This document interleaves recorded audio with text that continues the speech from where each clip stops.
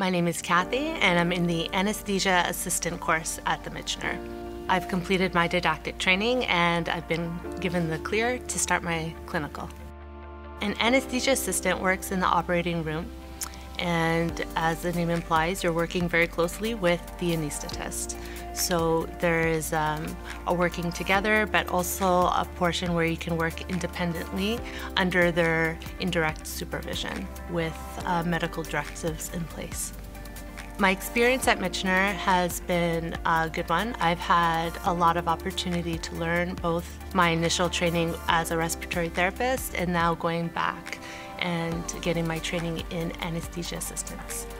The environment at the Michener I would describe as a close community of teachers and students, so the small class sizes and the teachers get to know you one-on-one, which is a completely different experience than going to a university.